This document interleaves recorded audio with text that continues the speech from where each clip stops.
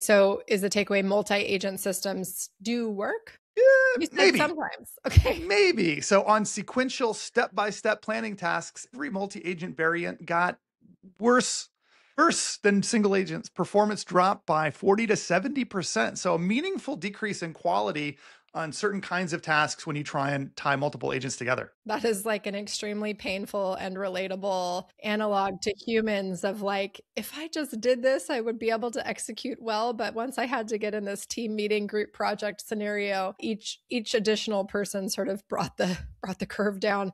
Too many cooks in the kitchen, so they say.